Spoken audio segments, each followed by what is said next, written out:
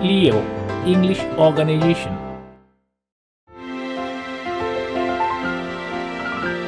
Voice and accent. What is a voice?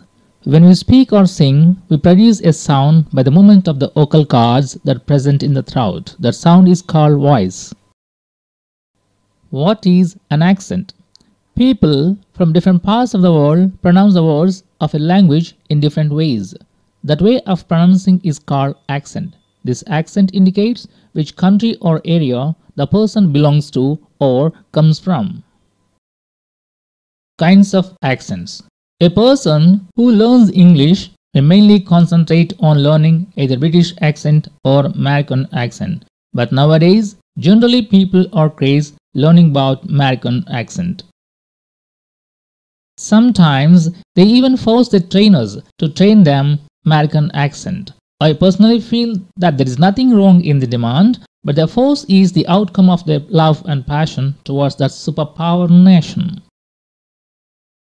What's the difference between British and American accents? Yes, it's a good question.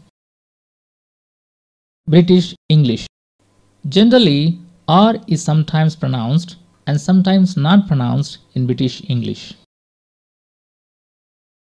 American English. R is always pronounced in American English if it appears or present in the spelling. Now, let's see the difference between British English and American English. Now we can see two words on screen, CAR, car, and CARD, cart. In British English, R in car is not pronounced. R in card is not pronounced. Why? If you take the word car, here R is silent. It means, in general, in British English, R if comes at the end of a word is not pronounced. And now you take card, CRD, R here is not pronounced in this word also. Why? You say just CARD, card only. Why? R if comes in the middle of the word succeeded by a consonant sound is not pronounced in general in British English. So say car and card. If you take American English, here we see the same two words car and card below American English. In both the words, R is pronounced. Why? In American English, in general, R is pronounced always if it appears or present in the spelling. So say CAR, car, CARD, card. Now let's go through the course and the needed material to get command or voice and accent, the heart of any language. The basic material needed to learn the sound system of any language is the alphabet of that language. In English, we have the IPA, that is International Phonetic Alphabet. Opposite to each and every word in the dictionary, we find a kind of script between two forwarded lines. If you are able to read that script, you are able to pronounce the sound of that word correctly. This helps us to speak English with international standards. Now have a look at the flashcards briefly, which will be explained in a detailed way later. International Phonetic Alphabet, IPA. Introduction. Flashcard 1. Below the flashcard 1, you see a yellow color symbol. At the same time, you see two words on screen, ship and fish. Opposite to these two words, ship and fish, the phonetic transcription is written between two forwarded lines. Now let's discuss first about ship. In the phonetic transcription, between the two forwarded lines, in the place of SH, where SH sounds like Shaw, the particular symbol is written and IP remains same. So pronounce this word as ship. Now take fish. In the place of SH, between the forwarded lines, in the phonetic transcription, the particular symbol is written where SH sounds like show. FI remains same. Now you can pronounce this word as fish. So when you find this type of symbol in the phonetic transcription, please take that symbol as sh sound. Flashcard 2. Below the flashcard 2, you can see a yellow color symbol which is equal to the sound of ch in chin, ch in teach. Opposite to these two words, you can see phonetic transcription between two forwarded lines. Take the word chin. In the place of ch, where ch sounds like cho, the particular symbol is written and in remains same. Now you can pronounce this word as chin. Take teach. Between the forwarded lines, in the place of ch, where ch sounds like cho, the particular symbol is written and tea remains same. Now you can pronounce this word tea as t and ch cha sound. Teach. Teach. Teach. When you see this particular symbol in the dictionary in the phonetic transcription, you can take that sound as cho. Flashcard 3. Below the flashcard 3, you see a yellow symbol which looks like theta. The particular symbol stands for the sound th in the phonetic transcription. You can see two words on screen, thin and path. Opposite to these two words, between the two forwarded lines, the phonetic transcription of these two words is written. Now take the word thin. In the place of th, in the phonetic transcription, where th sounds like thaw, the particular symbol is written and in remains same. Now you can pronounce this word as thin. Take the word path. In the place of th, where th sounds like thaw, the particular symbol is written and pa remains same. Now you can pronounce the word path as path. Whenever you see this symbol in the phonetic transcription in the dictionary, take this symbol as th sound. Flashcard 4. Below the flashcard 4, you see a yellow color symbol that looks like D, but it is crossed on the top.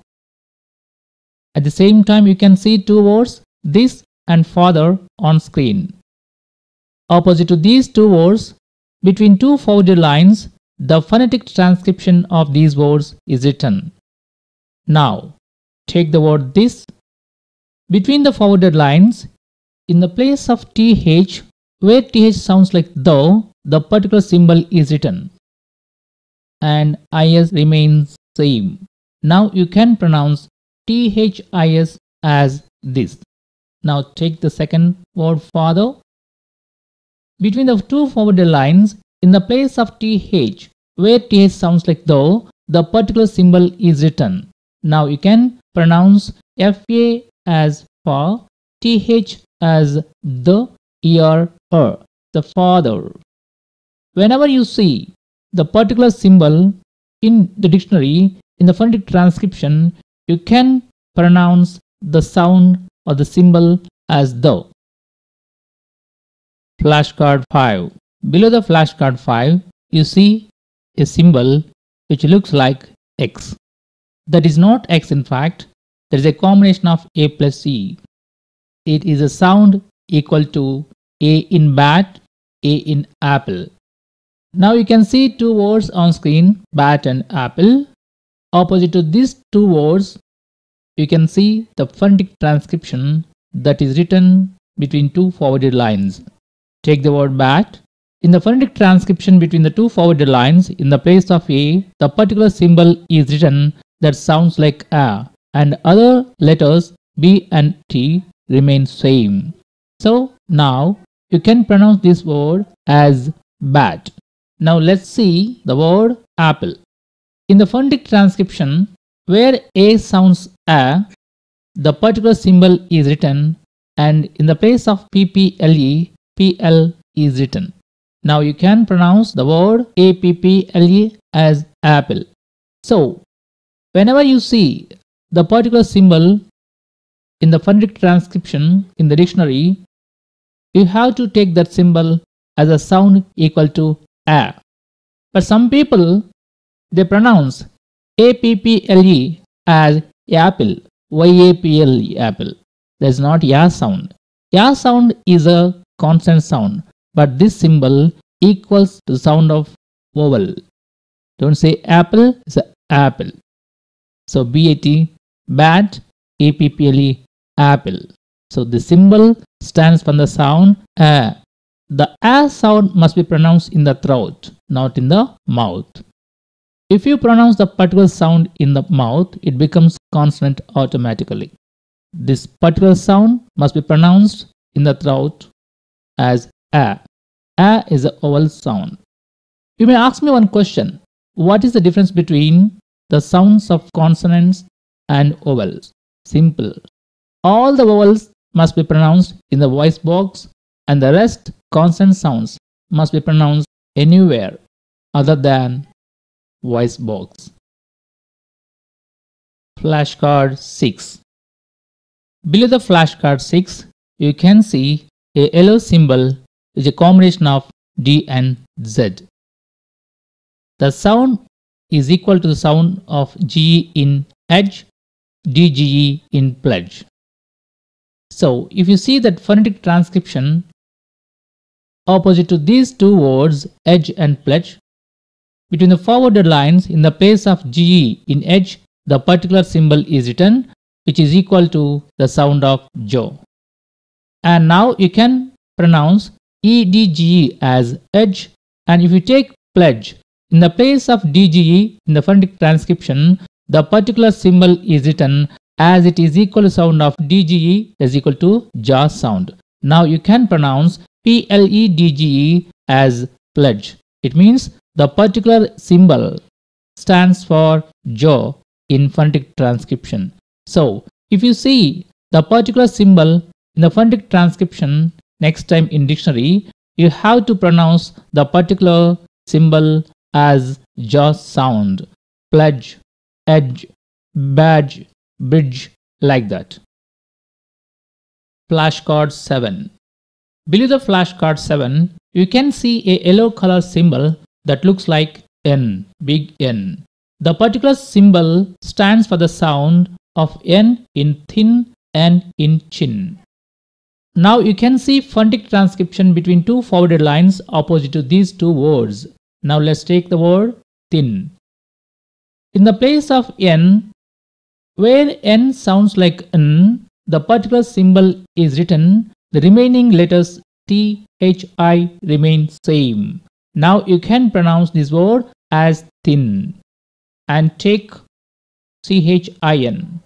In the phonetic transcription, in the place of N, where N sounds like N, the particular symbol is written and CHI remains same in the phonetic transcription.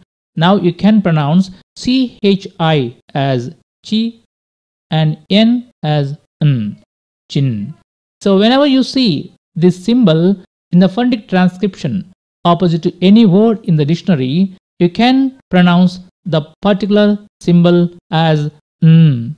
It means if N comes at the end of any word that sounds like N, the particular symbol stands for the particular ending N sound N.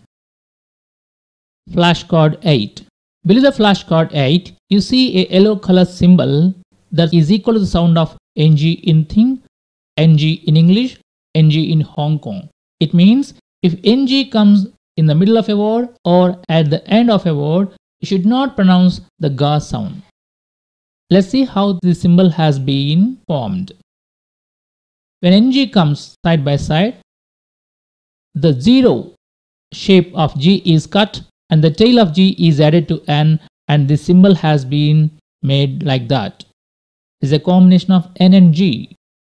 You should not say thing, say thing. You should not say English, say English. You should not say Hong Kong, say Hong Kong. So, whenever you see this symbol in the phonetic transcription opposite to any word in the dictionary, please understand that in NG, the ga sound is mute. Flashcard 9. Below the flashcard 9, you see a yellow color symbol that looks like Z.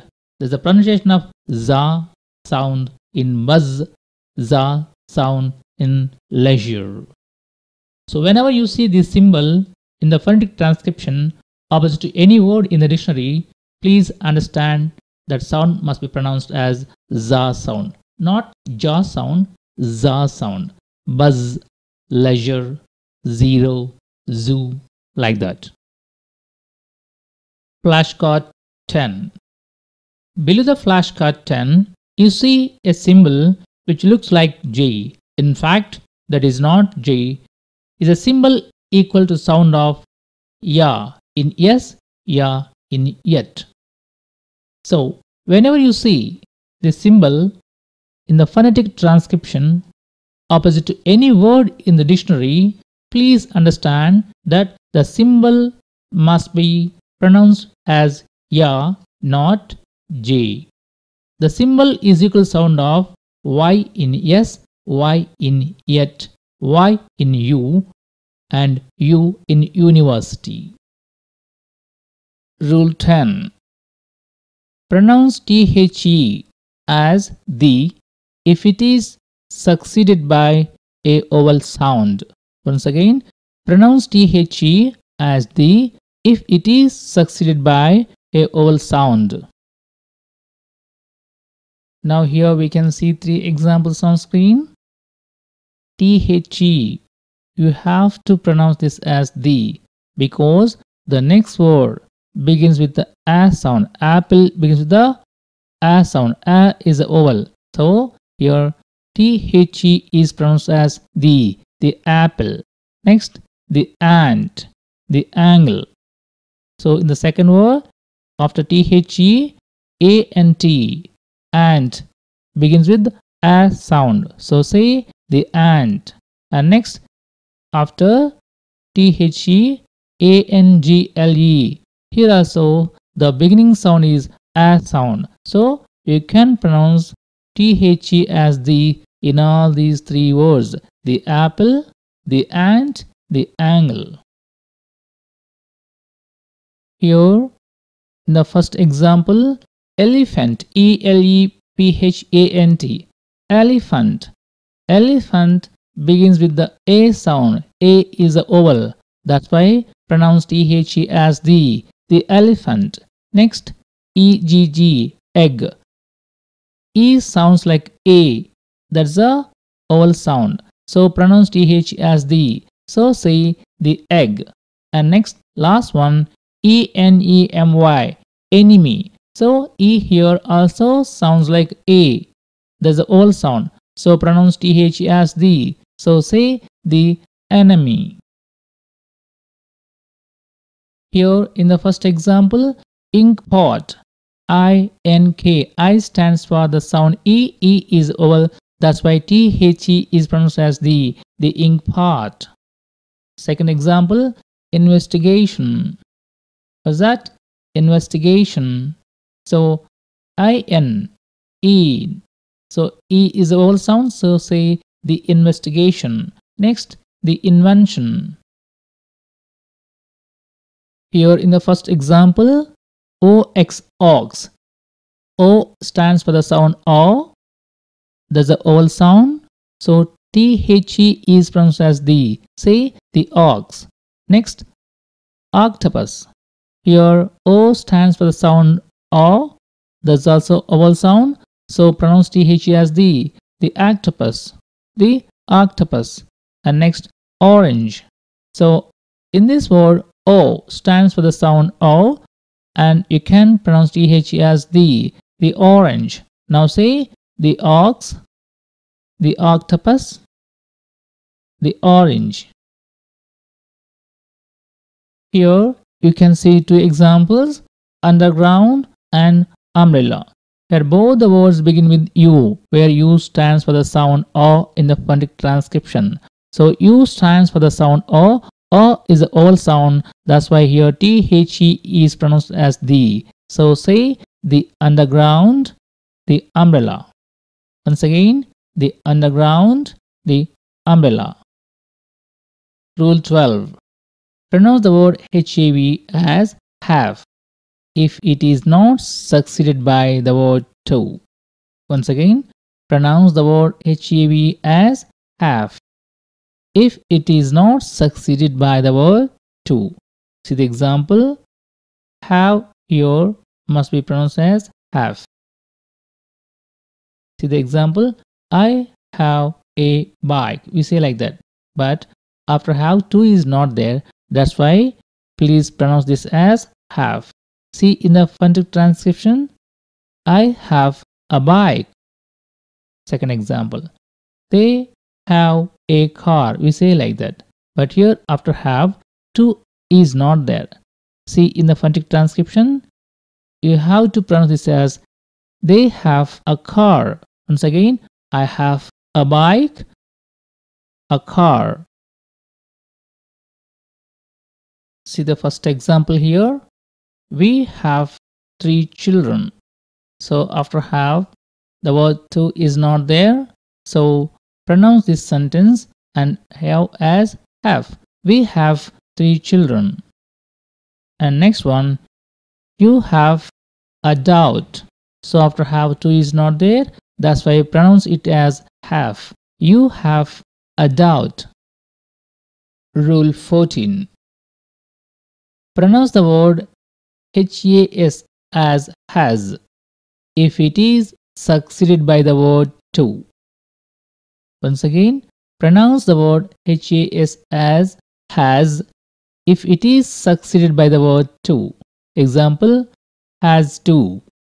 HAS plus TO2 is pronounced as has to. See the example, a sentence is given here. He has to start immediately. So after HAS in this sentence, the word to is there. That's why HAS is pronounced as has. So say, he has to start immediately. Here you can see 3 sentences on screen. And now let's see the pronunciation of HAS here. In the first sentence, after HAS, the word to is there. So pronounce HAS as has. So as in the second sentence and in the third sentence also. Now I read this. He has to attend that party. She has to take up that job. It has to be done by me. Once again, he has to attend that party. She has to take up that job. It has to be done by me. Rule 16. Pronounce the word HAD as had. This is how we pronounce this word since our childhood. Pronounce the word HAD as had if it is not succeeded by the sound to. Example, I had a car. So after the word HAD in the example, the sound t is not there. That's why I pronounce HAD as had. So say, I had a car. So we can see now 2 examples on screen. And after the word HAD, the sound t is not there. So we have to pronounce this HAD as had only. So she had an amazing house. We had much money at the time. Once again, she had an amazing house. We had much money at the time. Rule 18. Note. Had to go can be pronounced as had go. Once again, had to go can be pronounced as had go. It means if any word ends in da sound and if the next word begins with a ta sound, the d of that word can be pronounced as ta. That is optional. You may pronounce like this or you may pronounce in your own way. This is optional. Once again, had to go can be pronounced as had go. It means if any word ends in da sound and if the next word begins with the ta sound, the d of that word can be pronounced as ta. That is optional. Now see, D versus T is equal to ta sound. D, it means da sound versus ta sound. So ending D, beginning ta. That equals to ta sound. See all these 5 examples on screen. Take the first word, HAND. That ending D, da sound. Next word, towel, begins with ta sound. In the phonetic transcription, you can see the da sound is missing and the only ta sound is there. So now you can pronounce this word as hand towel. No need to pronounce hand towel. Da is silent. So say hand towel. Next, generally we say grand tour. But here, da versus ta sound. So in the phonetic transcription in the grand, D is not there. Ta sound is only there. So pronounce this phrase as grand tour. Next, red tape. Generally we pronounce like this, red tape. So in the transcription, da sound is missing. Only ta sound is there. The stress is there on ta sound in all the words, in all the examples. So say red tape, R-E-D-T-E-I-P, tape, red tape. Next, good taste. We say like that, good taste. In the transcription, da sound is missing. The ta sound is there and there is stress. So say good taste. And last one, M-A-D, mad, T-U-R-N, ton. We say mad ton. In the transcription, da is missing. Only ta sound is there. So mad ton is a mad ton. Now you can pronounce all these. These are very beautiful expressions in the entire English language. Hand towel, grand tour, red tape, good taste, mad tone. So da sound versus ta sound is equal to ta.